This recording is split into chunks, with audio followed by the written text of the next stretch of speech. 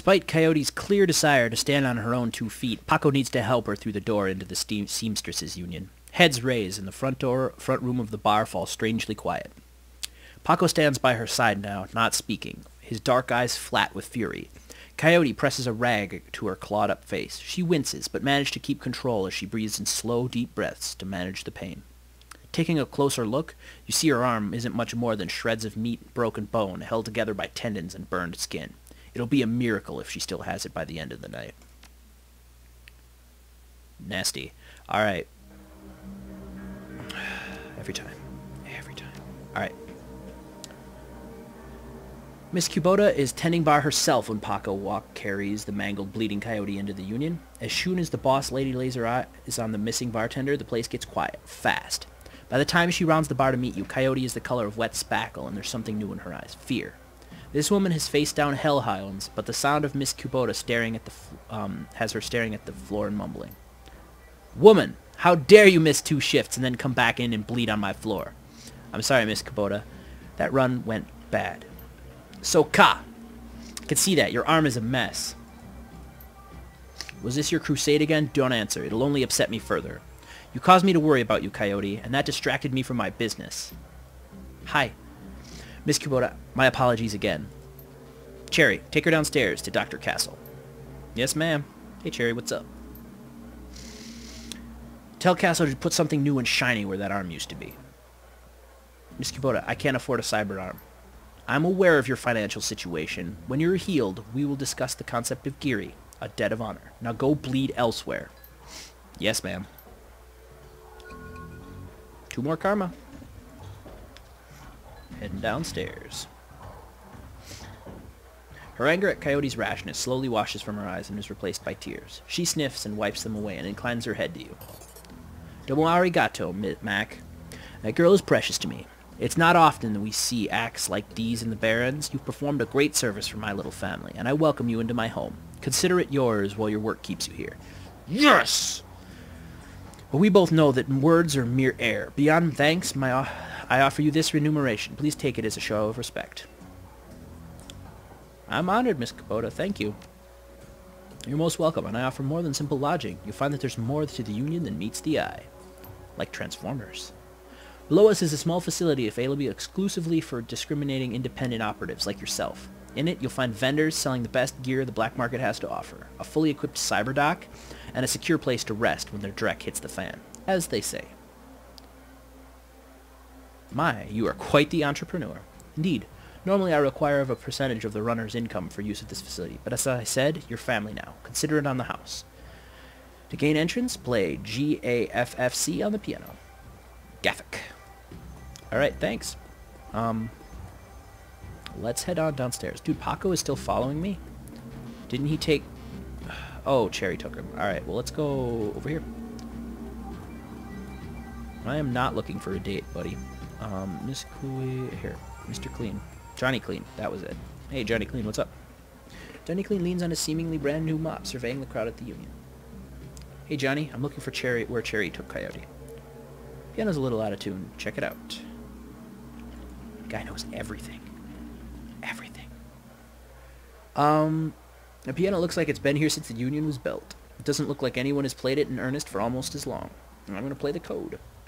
As you slowly peck the notes out on the keyboard, they spark a faint memory of wonder, immediately forgotten as the entire piano slides to the left, revealing a hidden staircase. You descend the stairs into the Union safe house. Good deal.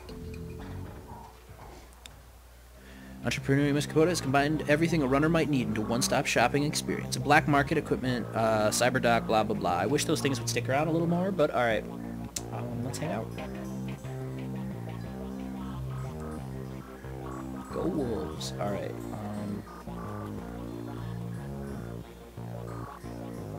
Hey, cool. Here's some of my stuff that's in stash.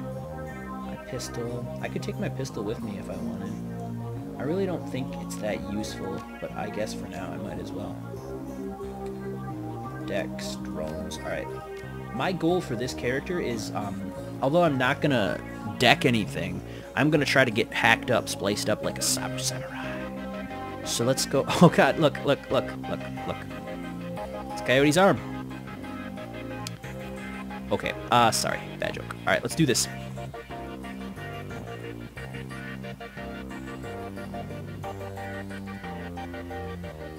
Make it quick. I need to operate. Thanks for helping me out back there. Looks like you could use a hand. Ouch. Bad joke right now. She looks down at her mangled arm. Okay, folks, I'm gonna have to ask you to sit in the waiting area. Go watch some trivet or something. This young lady and I have work to do.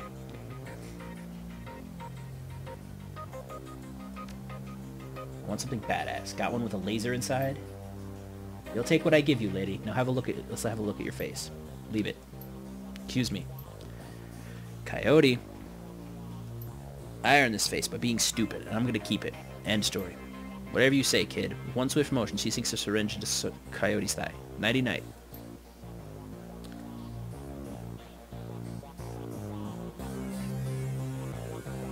Wow, she's up and about. Alright. Katie looks both better and worse than you last saw her. All the gaping holes are plugged, and she's sporting a shiny new cyber arm. But now that the adrenaline is worn off, it's clear she needs some rest. Good morning. Thanks to this miracle of modern science combined with Doc Castle's magical healing powers, I'm almost as good as new. Better, really. I'm going to talk about Sam. Sam Watts, what about him? Well, first and foremost, dude's dead. Holy dreck, Sam. Can't say I'm surprised. He was on a downward spiral for a long time. What can I tell you? Tell me about Sam. I hear he liked you. I did. He made me laugh. No one else seemed to like Sam's jokes, but I did. No accounting for taste. Sam made some bad jokes. Not when he was sober. He was chill and funny. I guess I knew him best of everyone here. I'm sorry he's gone. Coyote, you served Sam the night he died. What do you remember about that night? Pretty average night. Regular crowd as I remember. Sam was drinking with a guy named Armitage. Jake Armitage? Yeah, you know him. Met him. He's a charmer, too. She bites her lower lip. I like gingers. Oh, dude, you got a boyfriend. Fuck it. What? You know what? It's your choice. And I would ditch Paco. Jake at least has cool hair. Anyway, Jake and Sam were having a few, Sam was tossing him back, but good. Eventually he got loud. The way he sometimes did when he mixed drinking with who knows what, and Miss Kubota wanted him ejected. Mr. Kluwe wasn't around, and I can't remember why, so she asked Jake to do the honors. Jake dragged him out back into the alley, and that's the last time I saw Sam. You're saying he got loud. You remember what he was saying? She thinks. Standard Sam Drek, how he grew up rich, didn't deserve this, how he hated his mother, how he loved his mother. It was pretty pathetic.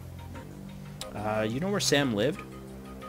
On the streets, mostly. He'd occasionally convince someone to let him flop their couch, but he'd always overstay his welcome and get kicked out after a few days.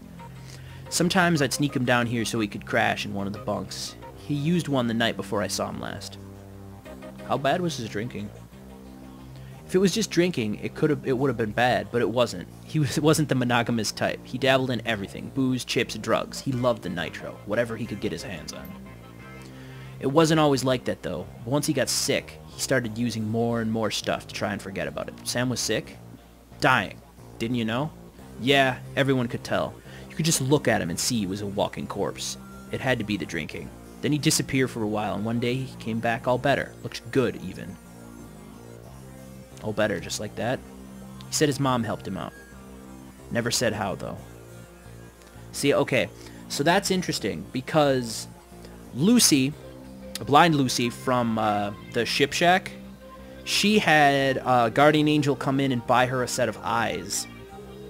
And if Sam's drinking was making him sick, rusting out his liver and whatnot, if someone came in and operated on him, gave him a liver, and then came and repossessed it. I wonder. Sam have any enemies?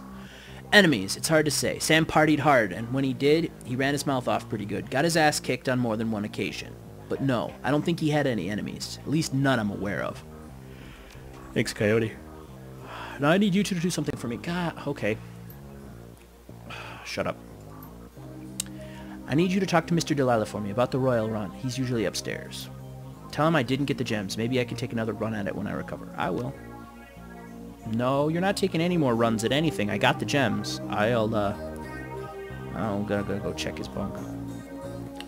Alright. The bunk is a mess and reeks of booze. Fair. Searching through the sheets, blankets, and pillow, you find an old photograph that's seen a lot of wear. Look at it. The picture is of a blonde boy and a girl, both about age 14, sitting on the dock at the edge of a lake. They appear to be twins.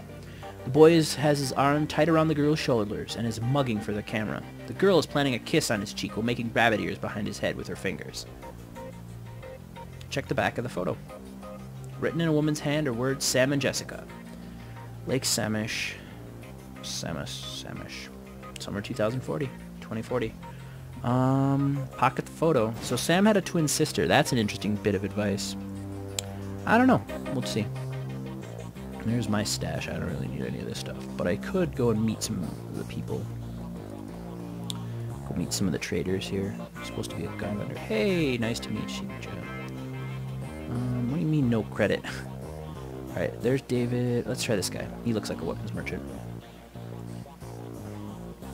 Theodore Buster Gruberman is a well-groomed orc, dressed with the precision that suggests the straight lines of a military officer's uniform. His hair is cropped short, high and tight, as they say, and this neatness presents itself as only compromised by the uneven tusks protruding from his mouth. The only other defect in the picture of perfection is the man's cybernetic right arm, which is obvious enough to be noticeable, but not so obvious as to ruin the line of his suit.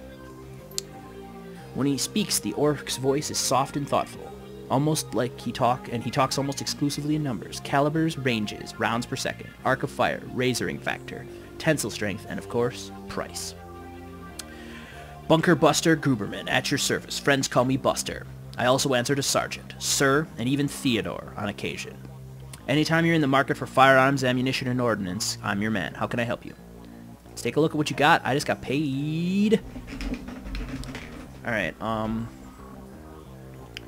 submachine gun. I want a rifle. There's a... No. This is a basic assault rifle that's surprisingly good.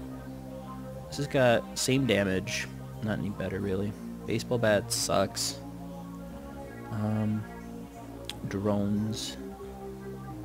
Alright, well, nothing he has is really that much better than me.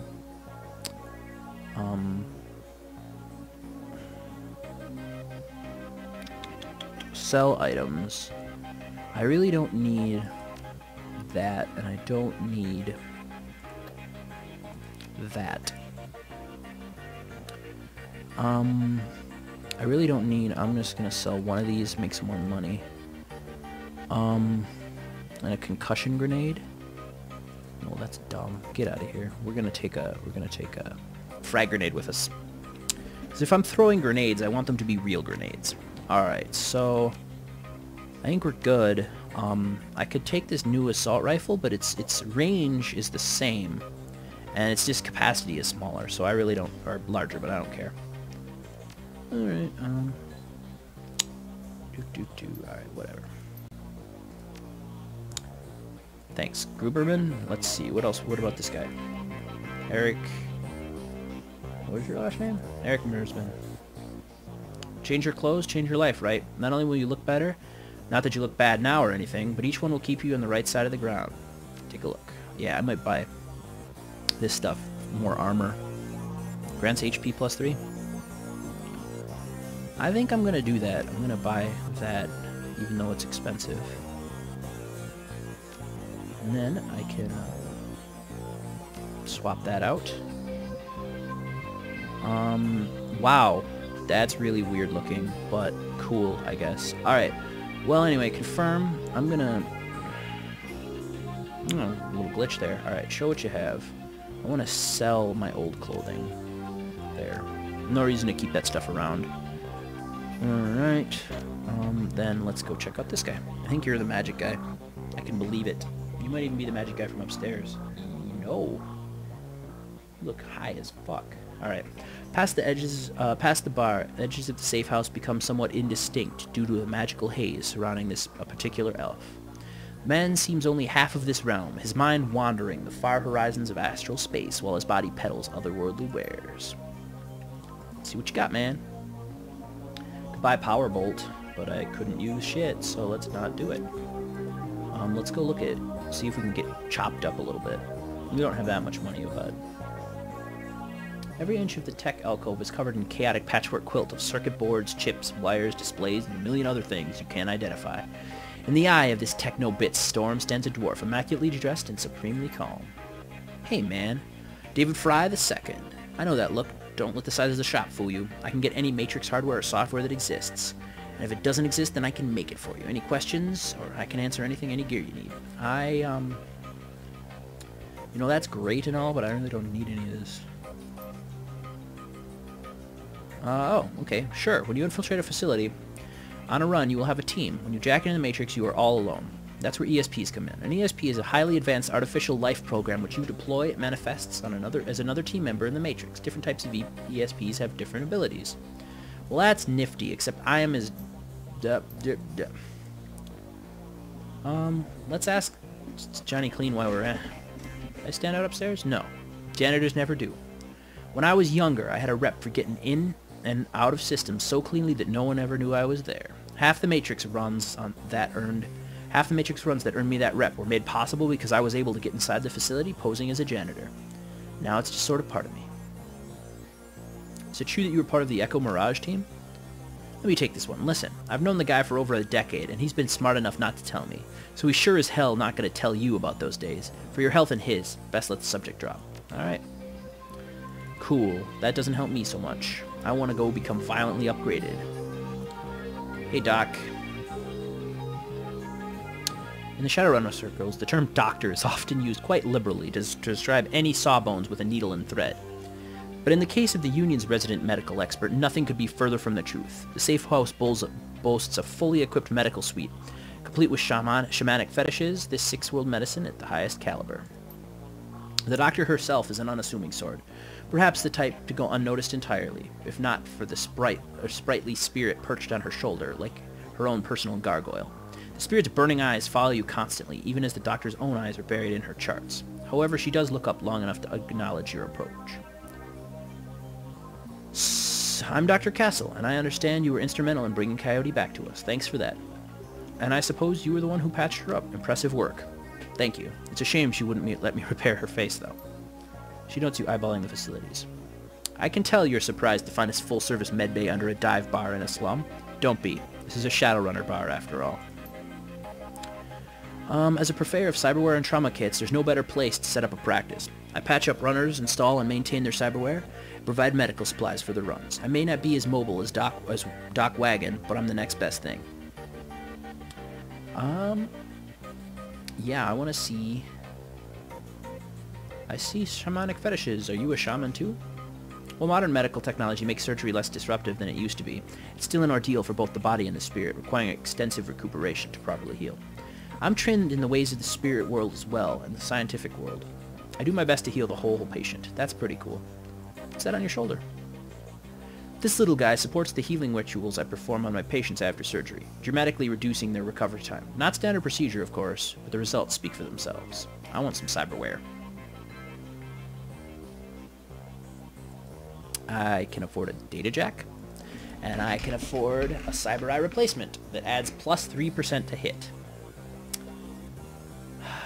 That's not really even worth it. Let's just not hack myself up just yet. And, let's see. That's technology. I can't do any of these. Let's just not. Let's just not. Let's just not. Alright. Hey, Coyote. I found something in this bunk Sam was using. A photo. Did you know Sam had a twin sister? Yeah, I did. He mentioned her once or twice. Didn't sound like they got along that well, she thinks. He was rambling on about her last time I saw him. By that point, he was completely gone. I couldn't follow what he was saying, but he sounded miserable. Your comlink chirps, and the screen shows a smiling face of Officer Aguera. He's smiling. It must be about money. Officer Aguera, what a pleasure to hear from you. Yeah, we're buddies. Let's go dancing soon. Listen, the Ripper got another one. What the fuck? Victim worked at the NTSB investigation facility down on the docks. You owe me for this. Put it on my tab. You there now? Better get here quick before McCluskey arrives. I love that man. Alright, let's get out of here. Another Ripper murdered. Where? The docks. I've got to go. Okay, listen, I want to help. You dragged me out of the Royale before something bad happened. Worse than getting my arm torn off. And Sam was my friend. You head to the docks and I'll see if I can track down Sam's sister Jessica. She might be able to help us. Thanks. I appreciate the help. Alright, let's rock and roll. We know the plan. Let's head out to the NSTB warehouse. NSTB is a weird acronym. But, let's, hold on before we go. Let's go tell Mr. Delilah that we got his gems. Mr. Delilah is small and tough, with an untraceable shoddy on his back and a heavy vest under his trench coat. He's got the air of someone who gets things done, and occasionally does them himself. He might be an ex-runner, or one of the rare ones smart enough to move over to management when he felt his reflexes slowing down. Mr. Delilah, we have business to discuss. What business? I ain't got no business with you. Or with Coyote. She's indisposed at the moment. The mention of Coyote, he finally gives you his full attention. Why didn't you say so? Coyote's late, and my client's getting anxious. Where is she? Downstairs, trying on a new arm. Her run went south for her. No kidding. Well, whatever. She's tough. She'll pull through. So who are you two? I'm Mac. He's Paco. Great. We're all introduced. Now give me the stones.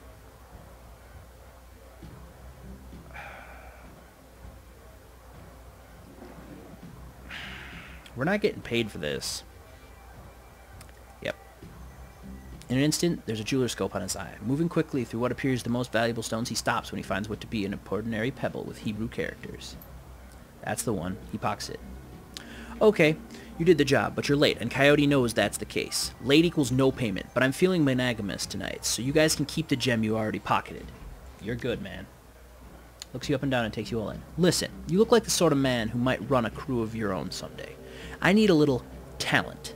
When that happens, come talk to me. I'll set you up. He looks impressed. I know a fence for those gems, Van Grass. Follow me. Sure, Paco. Let's go.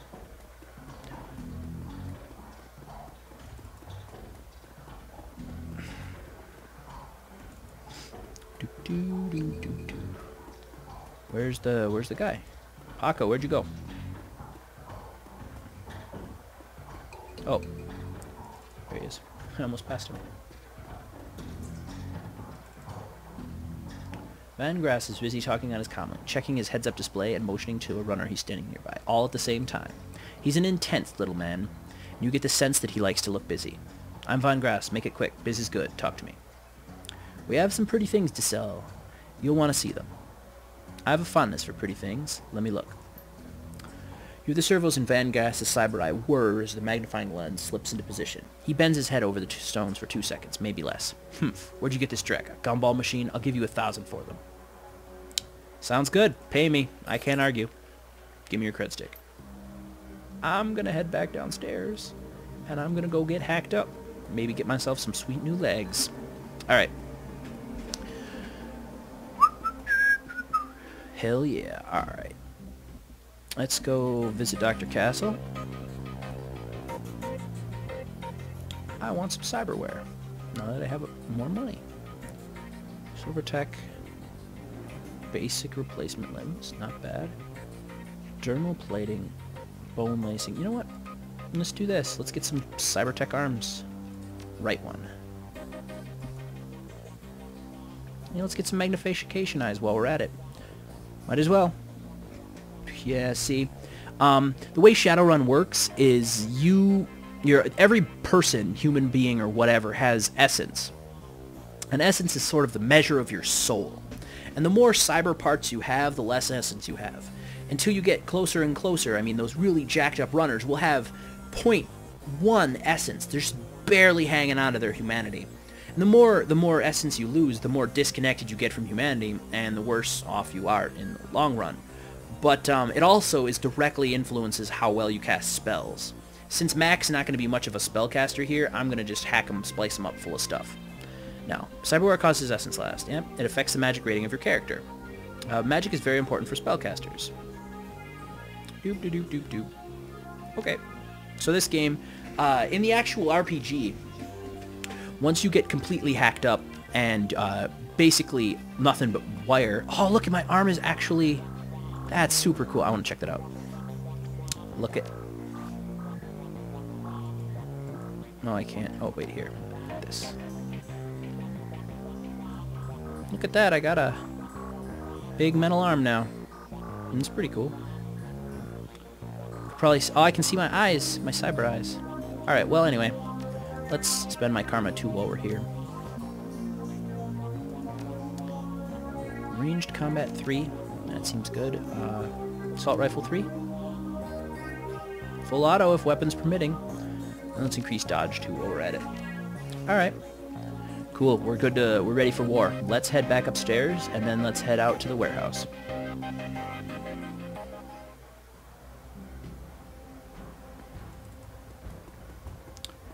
Alright. See you later, Paco.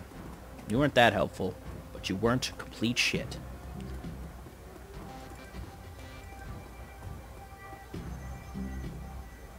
Yes, indeed. Alright, I think that'll be it for this episode.